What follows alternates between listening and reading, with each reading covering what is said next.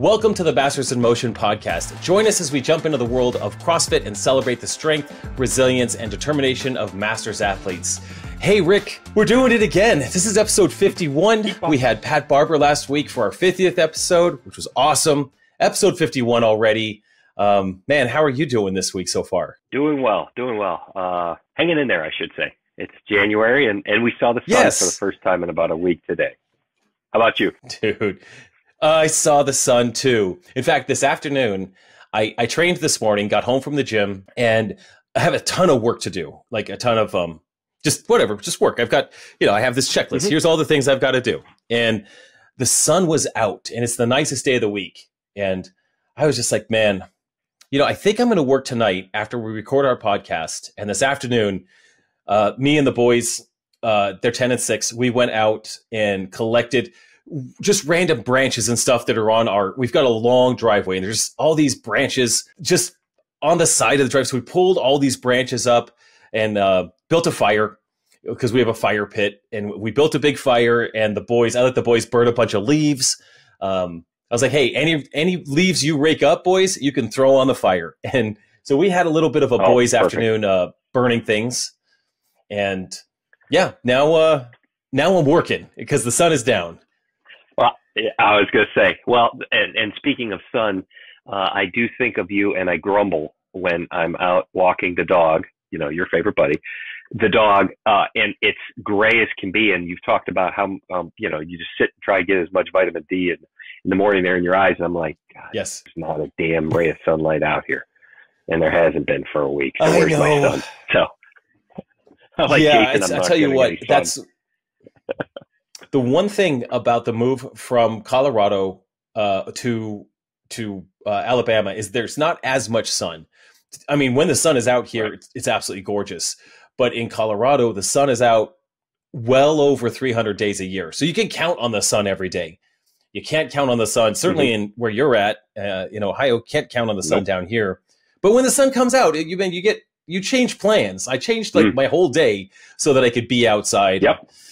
Also work on my sauna and just put a roof on the sauna. So a lot got accomplished today. And now tonight, I'm going to hunker down and spend a lot of time in this little office here. So that's okay. It's good. To work. You got it. Now it's time to work. It is the winter. Well, we've got some news. Why don't you lead us off? Sure. Well, this news was all over social media. In fact, I actually saw it on CNBC today. It was a big enough story that it made their little news break.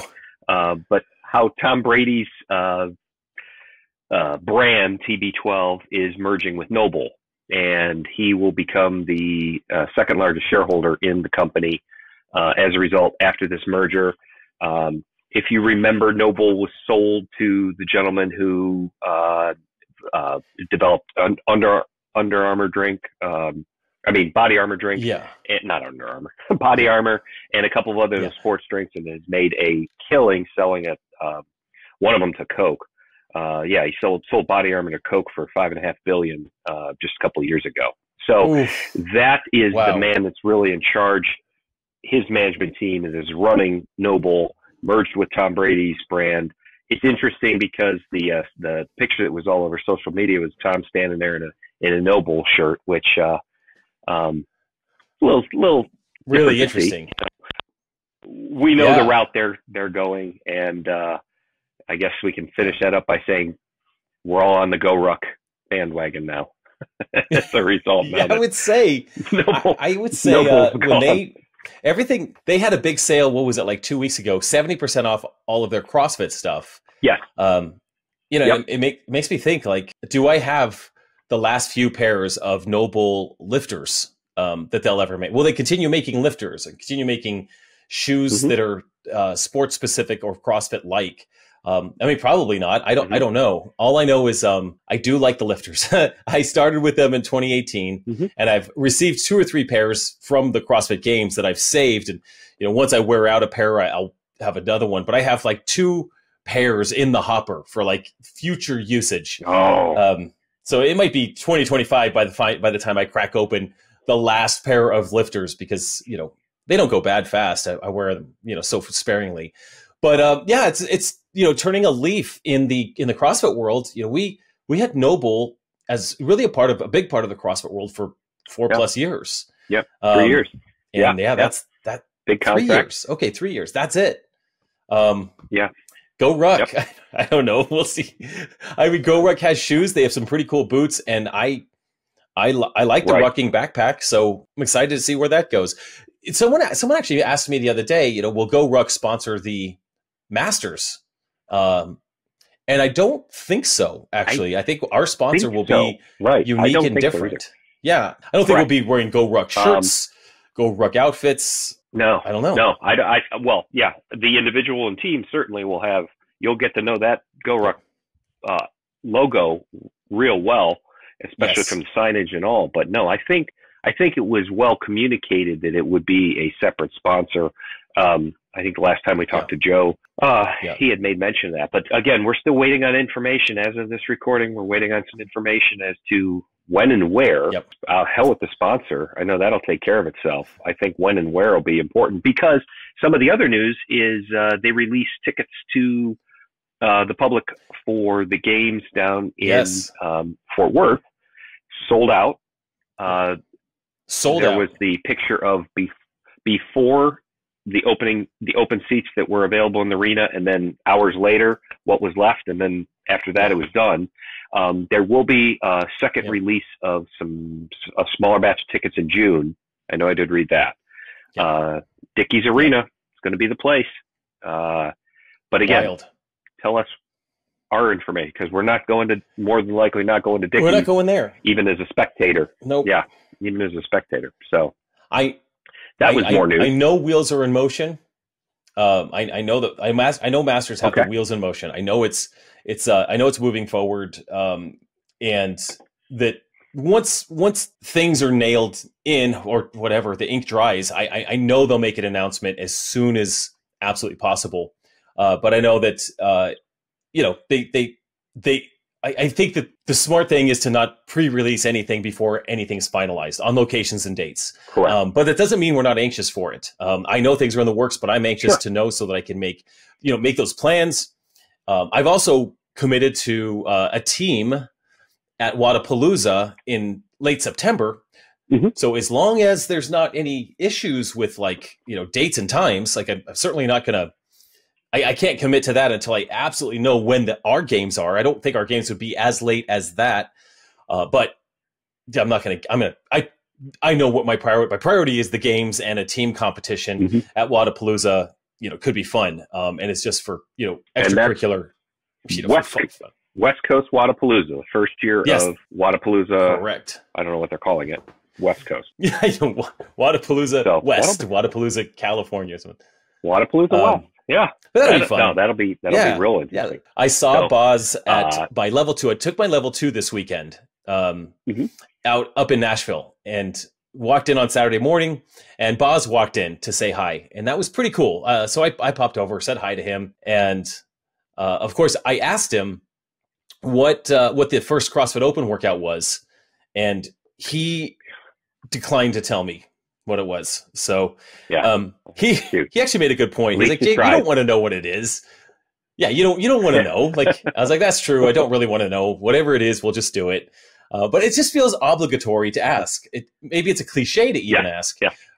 But he looked good. He looked happy. He was happy to be through with administrative season. It's funny, after the games, I think they take a little bit of time to reflect about the games, but then they move into the rule book and the administrative parts of everything. So he was really glad to get 2023 out of the way and move into 2024 feeling, fresh with momentum for this year. So, he looked good. Yeah, I don't know. He's a nice guy. Such a nice guy. We'll have him, and we'll have him on the podcast again.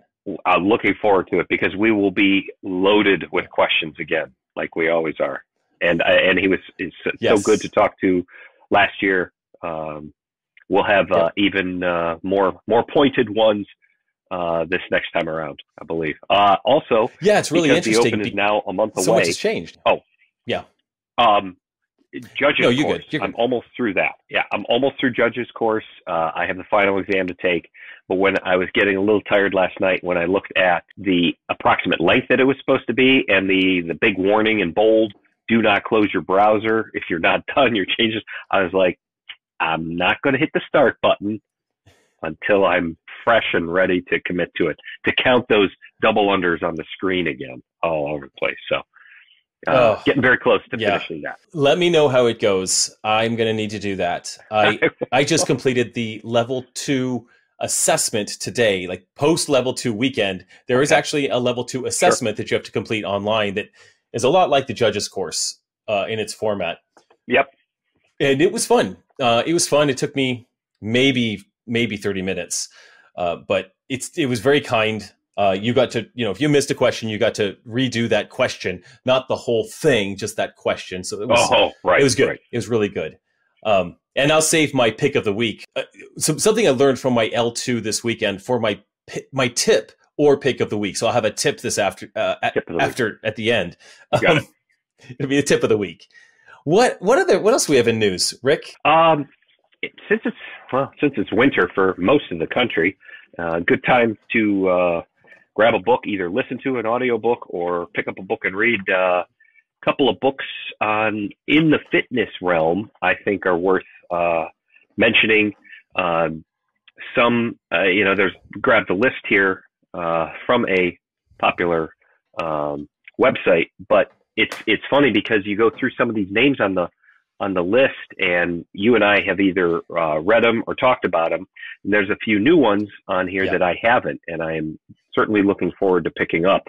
I think the first CrossFit book, that I ever picked up and read was Rich Froning's. When he wrote a book, I think he released his before Castro's.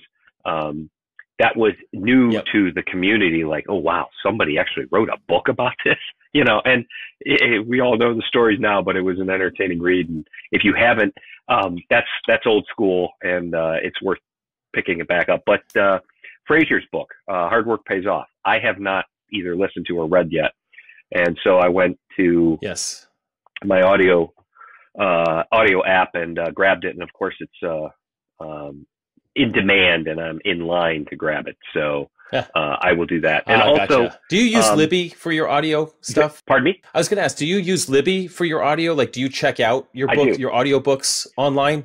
Yeah, that's cool. I use Libby and I use Audible. So I do get that credit a month from Audible. And, once you've grabbed a book and you're done with it in 3 days, you're like, oh, shoot, here we go.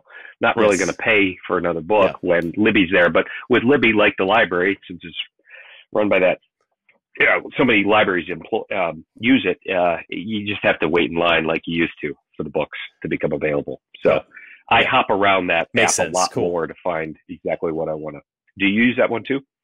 Yeah. My kids do. Excellent. My kids, they listen to audiobooks all day long. So they love Libby, and they'll just self-check out stuff, which is really cool. As opposed to just self-purchasing in Audible. That's not good if they just do that.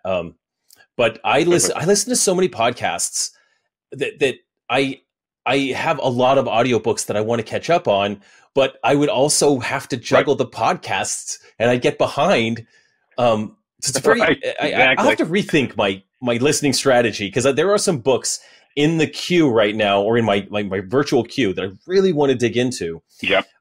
But I don't want to miss out on my daily podcasts that I love listening to. So we'll talk about our podcast someday. What we listen to. I was going to say, it's a little bit of a balance, but I do have Hard Work Pays Off in queue, and also Built to Move by Kelly Starrett. Okay. I have not read that one, and I think given Kelly's vast knowledge, I think that might not be one you want to listen to. That might want to pick that up and read it. So I'm gonna do some digging on that. But I thought, since it's time of year, there are plenty of fitness book options out there. Even Brooke Wells came out with her new one. I think I saw a couple of posts. She did the audio book recording herself for that, which is, I think, is always, if the author doesn't mind doing that, I love just hearing the author's voice read the book to you. Agreed. I think that's a great way. I think the story just tells more. So Brooke Wells has her new book out as well. coming back from the injury, comeback story. Who doesn't love a comeback story? Yep. And then you mentioned a couple of others before the show. Like, wasn't Jocko's book in there? Yeah, Extreme Ownership with Jocko and his partner Leif Babin.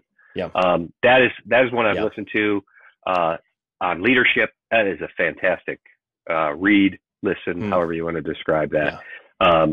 He mixes in a lot of good lessons with real world examples, and he's just a very good storyteller. He has that gift, so it keeps you engaged. And then Breathe. Also, we've mentioned this before by Nestor, by James. It's a good Nestor. one. That's it.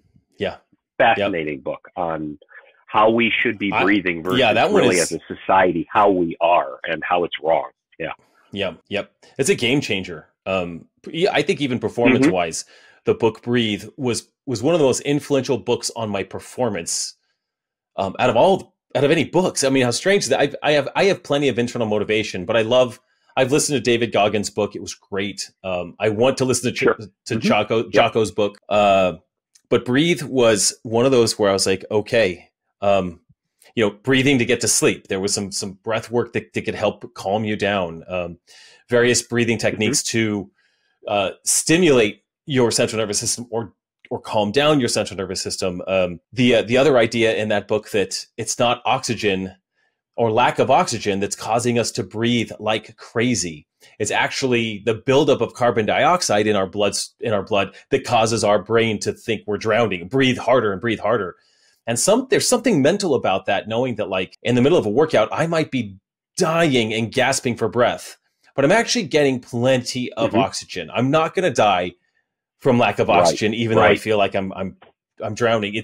I'm going to be okay. I just have a lot of carbon dioxide that needs to get out, which is why I'm breathing hard. And sometimes that can help me keep pushing when I really want to tap the brakes. Just knowing that I'm not going to die, knowing what's actually happening. Right. But that's a good book. Well, I've listened to that a few years ago now, and such an impact. Might be worth the refresher too. Don't take up the podcast time, but work that in somehow too. I know that's an Audible book. So it's an Audible book. The ability or thinking of your breath work swimming, and you've brought that up many times. Open water. Jump in, have that little sense of panic, but it's the rate and the cadence of your breath work, how important that is. Well, we'll just say in open water versus pool, or pool for some people too. You're not starving for oxygen, I guess is the way to. Right. You're going to be okay. It's just regulating your breathing. I mean, you know how we do EMOMs where the clock forces us to work or to rest. The swim forces us to breathe or not breathe. It's a wild thing that our swimming stroke dictates our breathing pace, and that could be something that's it's a really nice training tool to help calm and regulate our breathing. So great book. Yeah. And I haven't been in a pool since Arizona, Rick. We've been traveling and all that. So now, just speaking of that, I got to find a pool. I got to get back into my Thursdays I've been using as catch-up days to catch up on work. But Thursdays for Boulder athletes, we can swim on those days. And I don't want to get behind on swimming. I'm taking it and running with your Thursday program. You got it.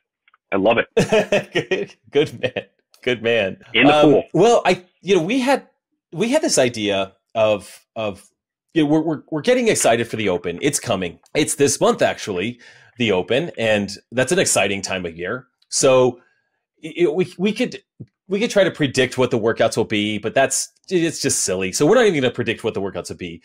We're not even going to predict any of the equipment. We know that the Open is going to have the same equipment that it's always had. That's what Boz revealed on a podcast recently. Just nothing's changing, just standard equipment. So we're not going to see anything new. It's just going to be the CrossFit Open. And Rick and I think a lot of people, a lot of gyms, a lot of training programs will be practicing CrossFit Open workouts in preparation for the Open, which I think is super fun. And we've been doing that ourselves. So I thought maybe we would cherry pick I don't cherry pick, but pick a few open workouts or recent workouts. I was thinking that of an age group qualifier workout in my head, where we could share, what the workout is, the historical open workout or the historical workout, and the strategy that maybe you used to get through that workout.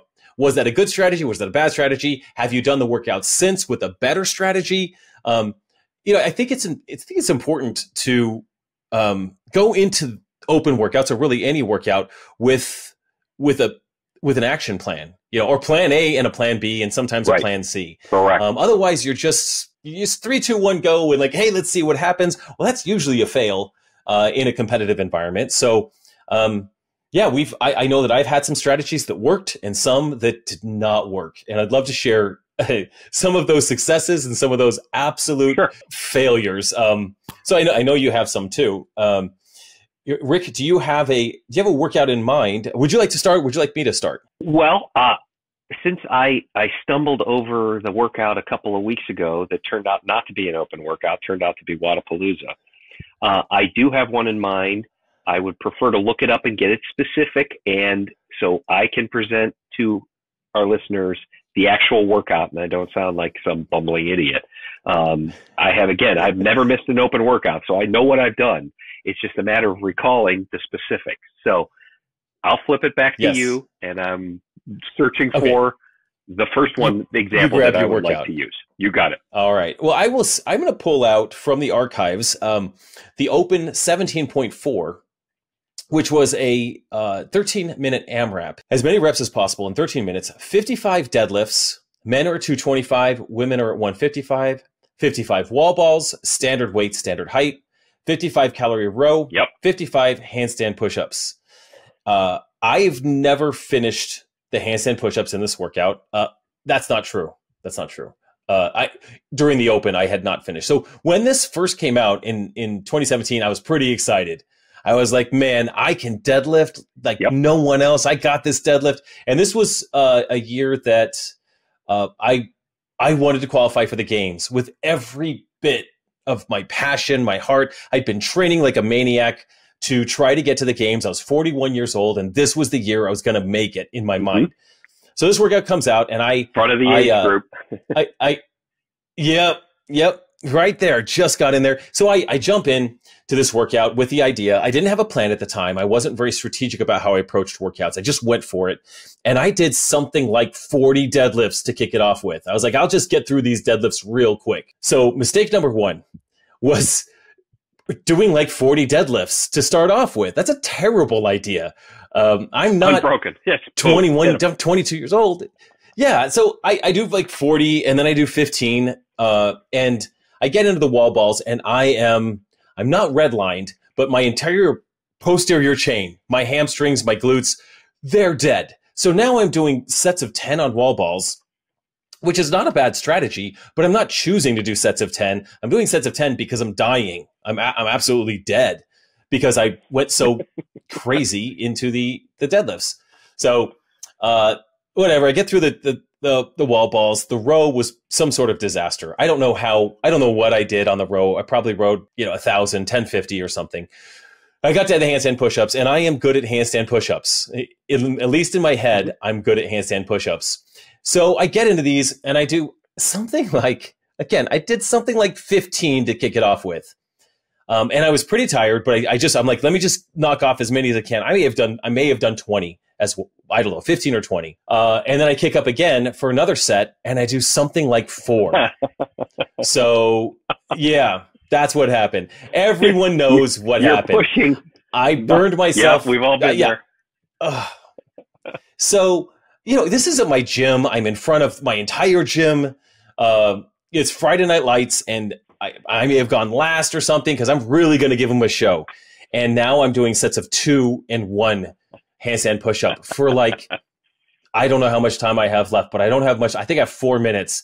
And I think I got through 34, maybe 38 handstand push-ups. Like there was absolutely no chance I was completing 55 handstand push-ups with that strategy. And it wasn't about desire. I had all the desire in the world to crush this thing. And I just went at it like a maniac. Now I retested the Monday after, and I may have gotten 2 more handstand push-ups. If I fast forward 2 years, I did this workout as a preparatory workout towards the CrossFit Open. It was just a Friday, and I did this workout. Right. And I'm pretty sure I got 30 or 40 deadlifts into the deadlifts. I got through it, no problem. But I know that my second approach on this workout a few years later with much more experience was all about pacing and breaking things up, never killing myself on any of the movements.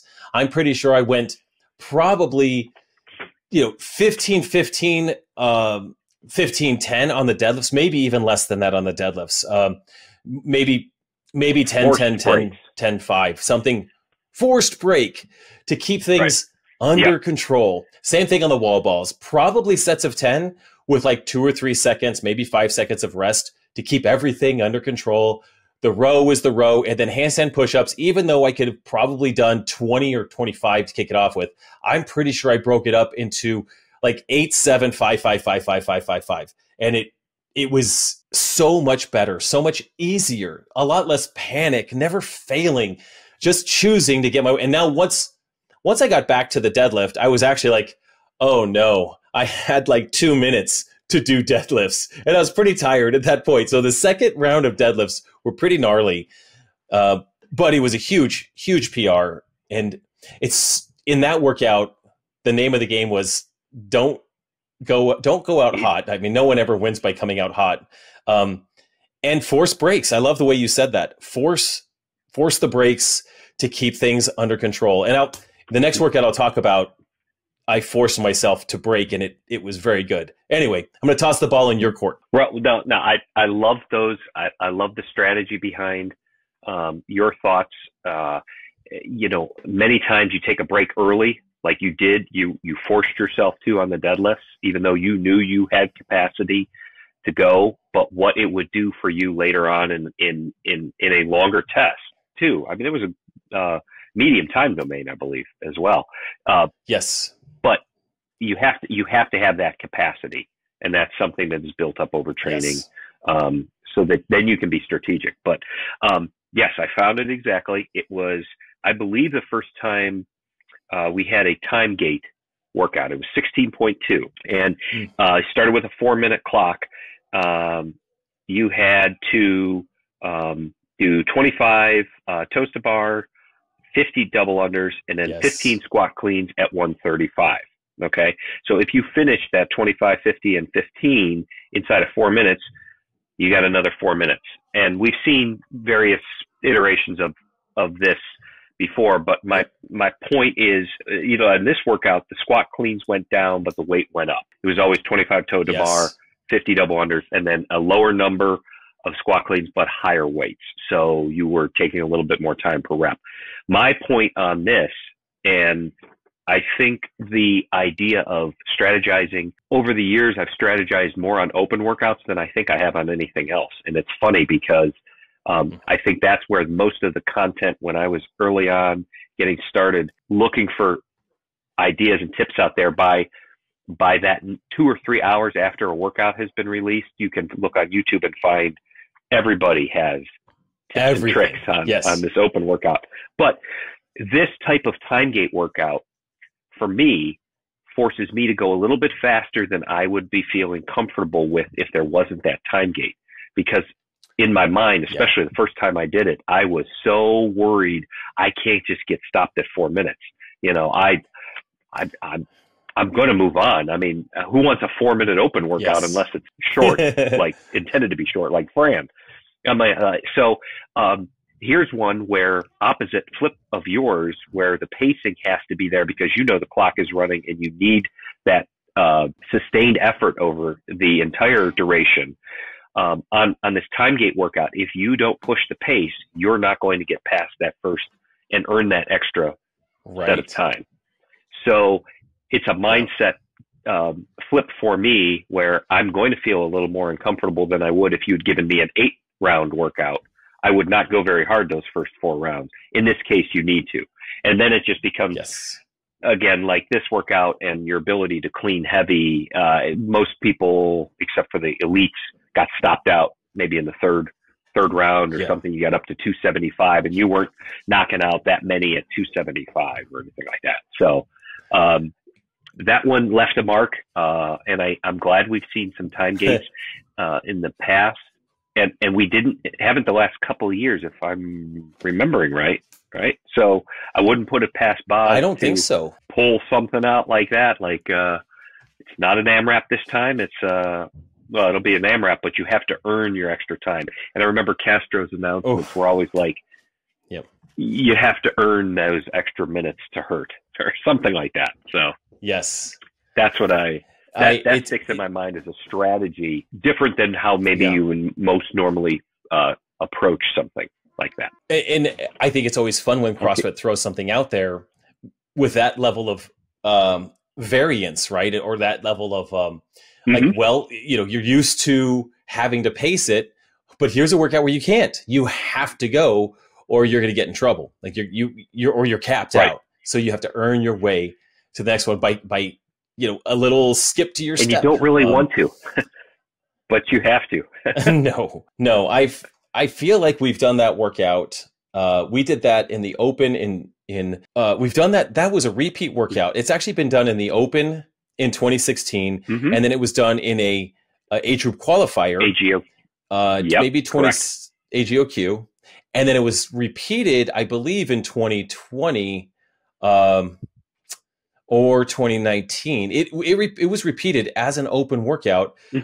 And I'm 90% sure, but I'm scrolling through right now. I'm not seeing it, but I thought it was one that was repeated in the Open, but maybe not. Either way, that's a tough one, Rick. The workout that I'll talk about next is an age group qualifier workout, but it could easily be an Open workout, except that it would not be friendly for you would lose most CrossFitters. Like they'd all just quit. Like we're out. We're not doing the Open anymore. So this likely won't show up for the Open. But if Castro was running things, he would just say, "I don't care. You know, here's the workout." But I don't care. It's the age group qualifier 19.2, and this is the workout.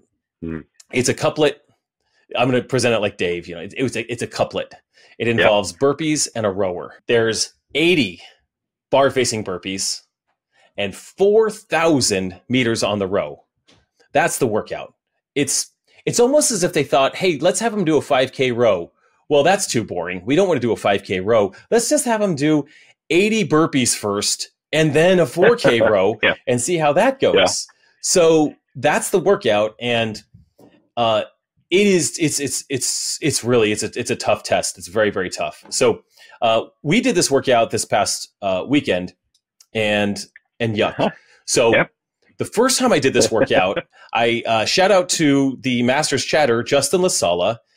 He was 45 and I was 43 at the time. So he was in the age group above me. And so we were sending messages back and forth during the qualifier with strategy, like, hey, what are you doing? What are you thinking? And so he was like, hey, the burpees are easy. I think you just go all out on the burpees and then just row.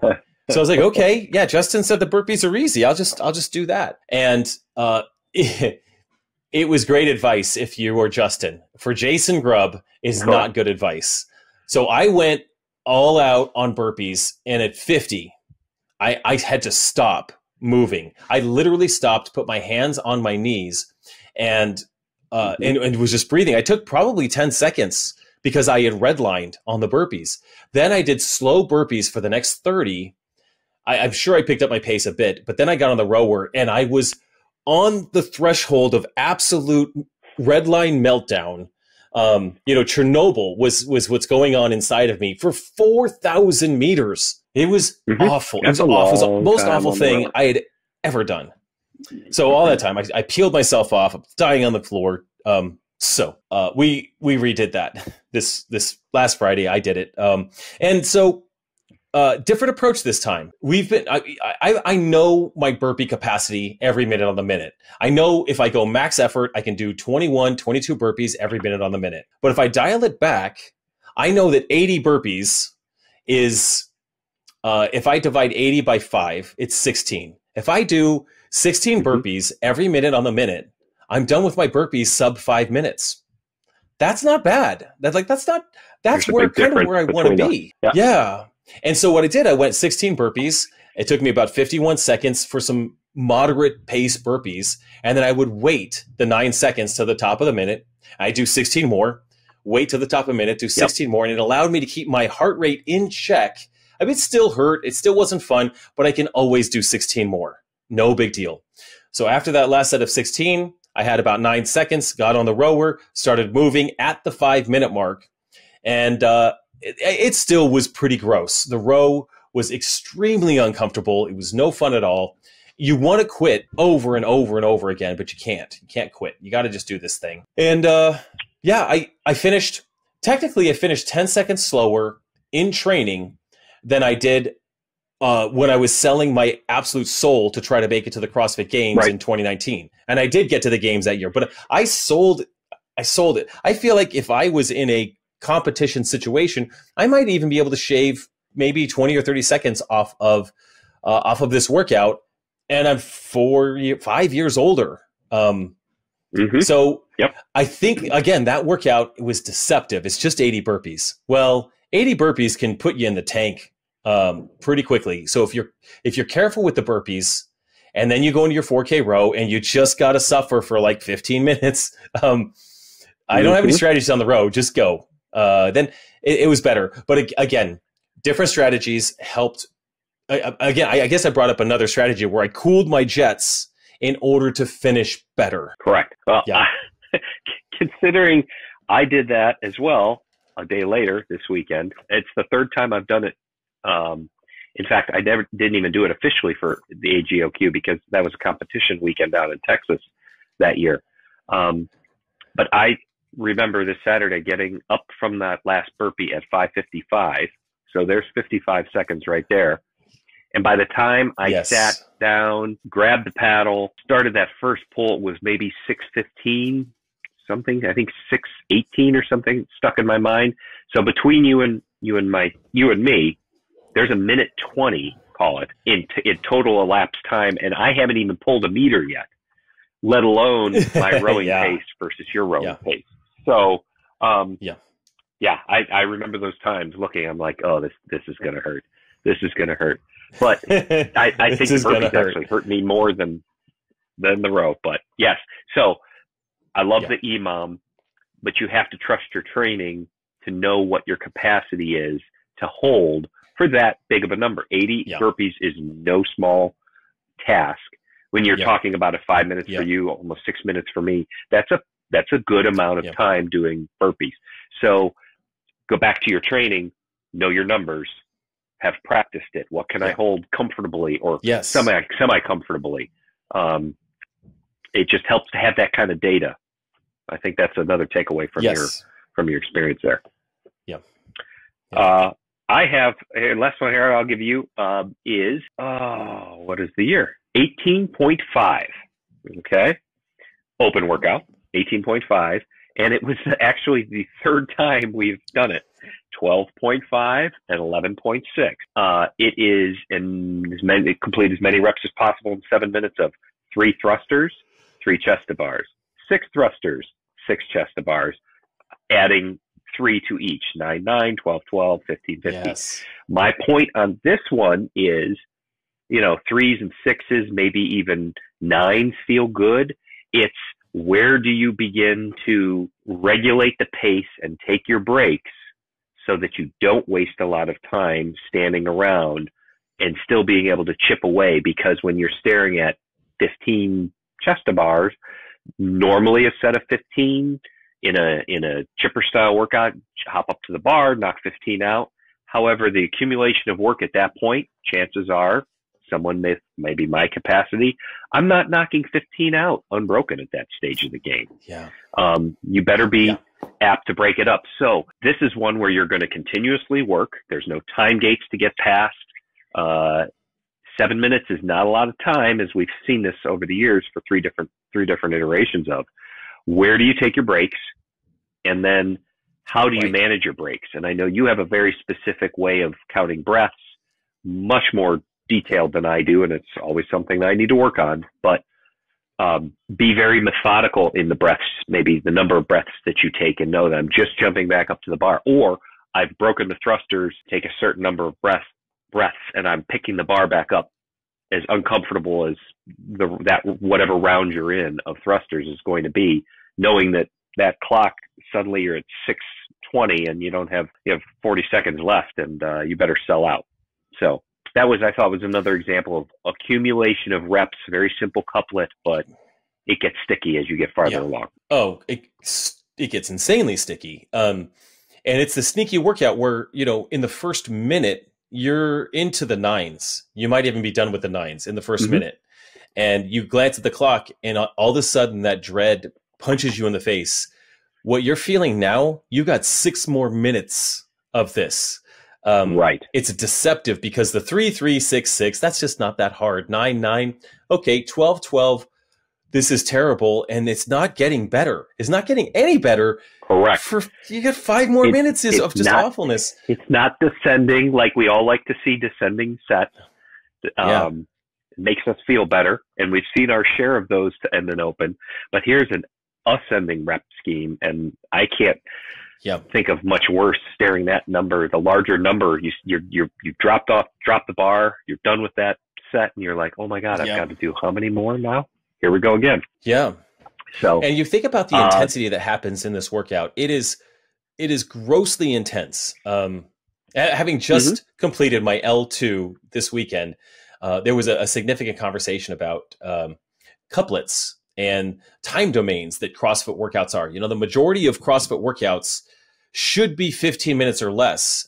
And the shorter the workout, obviously, the increased intensity, the higher the intensity. And you've got this as a 7-minute AMRAP with thrusters and chest to bar, where there's no reprieve in this workout whatsoever. That push-pull is a devastating combination. The couplet is a devastating combination because there's no place to rest. There's no place to hide. If we think about the squat clean workout that you mentioned, 25 toes to bar, 50 double unders, 15 squat cleans with increasing weights, that one with the 4-minute time caps. The toes to bar can be somewhat restful. Not restful, but they're not killing you. And 50 double unders is also not spiking anything. The squat cleans really get that heart rate going, but you're really methodical there. 3, 3, 6, 6, 9, 9, 12, 12 thrusters and chest to bar. You have no room to hide in there. There's nothing. It just hurts. It hurts, and then it hurts, and then it hurts more.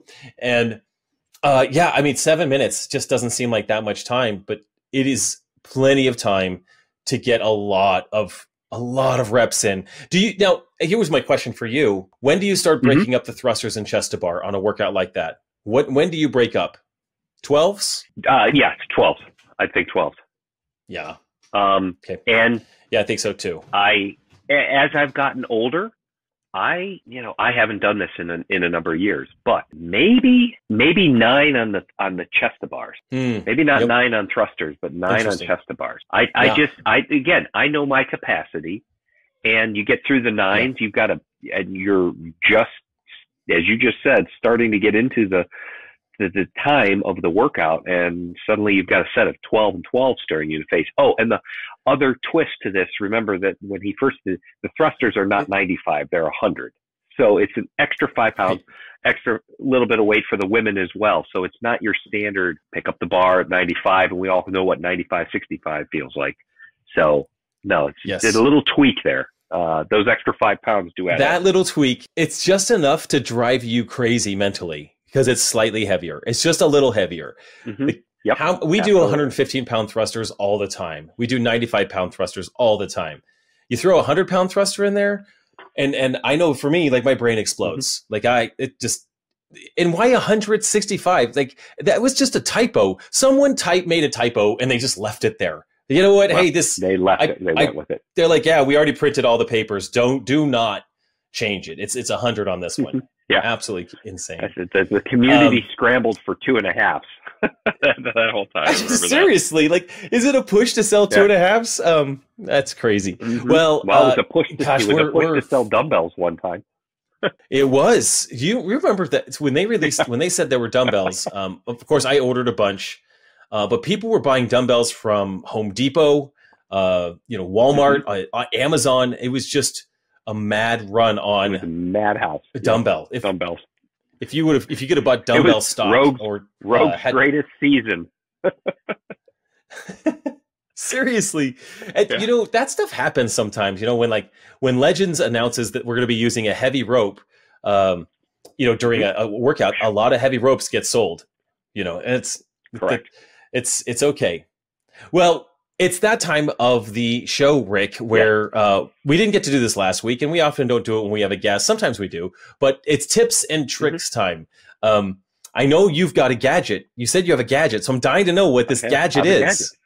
I have a gadget. Do share.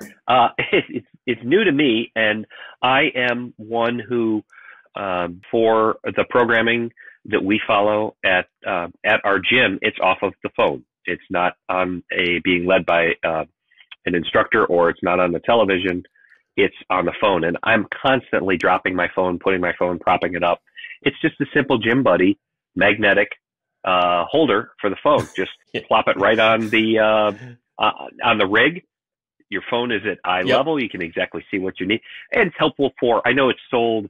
It was sold on Amazon as a way for recording and video and hands-free video recording and stuff like that. For me, I'm just looking for a way that I don't have to keep looking down for my phone, scrolling, figuring out where it is and what the next movement is or what I'm doing next. It's just a nice, easy way to snap it onto the rig. So I'll make sure you get it. You can throw that on the show notes as I think I will. $15 off Amazon. Pretty simple, pretty fun. I have a magnetic phone case as well. Wow, I gave it a thumbs up. I didn't even mean to. Yeah, but it didn't even. I have a magnetic phone case as well, and I love it. I just put it on the rig, and it's right there. But probably 50% of the time, I walk out of the gym and I get to my car that will not start without my phone, and realize the phone is still stuck somewhere in the gym on a rig, and I don't even remember which one. I'll just go in there and look at all the rigs. It's a black case on a black rig. It's a blessing and a curse, but it actually is very good for.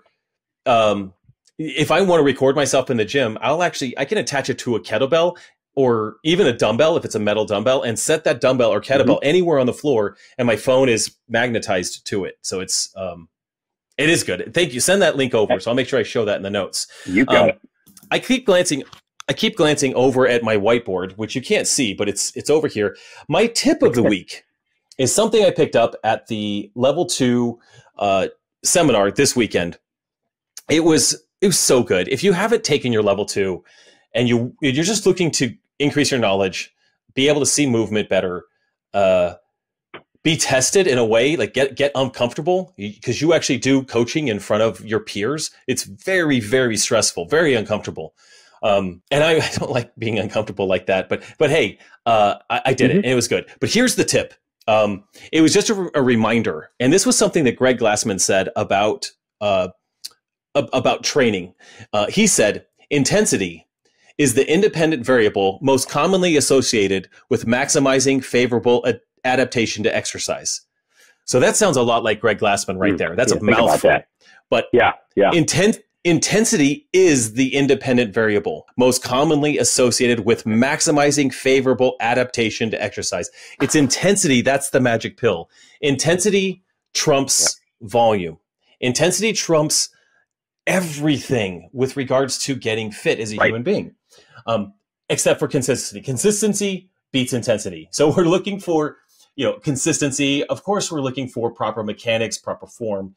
But a lot of times we find ourselves doing longer workouts, which as competitors, we have a lot of variance in our training. So we have long workouts, short workouts. We do a lot in a given week. But I do know that there are CrossFit gyms out there that will have, they'll have workouts that are just, every day is 45 minutes of exercise, 45 minutes, this and then this and then this and then this. And it runs more like we all know gyms like that.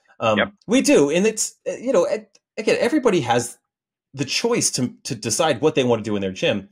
But intensity, and I was thinking back when I was thinking at the L2, I was reflecting on how did I get so good so fast? And there were a lot of things that were not perfect about the gym I started at, for sure.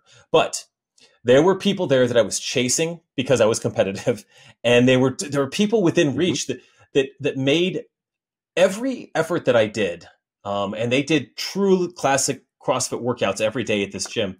I did that work with incredible amounts of intensity, and that was what drew me and made me very excited about CrossFit, was this intensity thing and the magic that it had. And I feel like I got really fit really fast because of intensity, and probably some good genetics. And I don't know, I just loved it, and I was all in, and I just do that. Maybe I've got a knack for the sport, but intensity was absolutely there at the first gym. And I'll say this, and I'm going to stop ranting, but when I decided to try to qualify for the games in 2016 and 2017, I increased my volume so extraordinarily that I lost intensity. And it wasn't until I took a step back from huge, crazy volume and found intensity again, then I qualified for the games. And I think now, of course, 5-6 years later, I have a very nice balance between volume and intensity. We never want to sacrifice intensity just for the sake of volume. So good reminder find that balance, because intensity every day doesn't lead to gains either. You can't run 100 miles an hour each and every day. So find that balance. No, absolutely. Yeah. And your central nervous system can't handle that either. Like, for example, when we did 19.2 last week, I sent it. I haven't almost thrown up in a workout. Like when I got off the rower, I pushed it. I pushed it really hard on that workout. I got off the rower and I almost, my body almost, almost, and I've never thrown up at the end of a workout, but I found intensity. But I can't perform something like that daily. I just happened to, I really wanted to send it on that one, Rick, and I just sold it. And my body responded up to the intensity. So anyway, you get it. Yeah, that's how that goes. Well, so I was going to say that.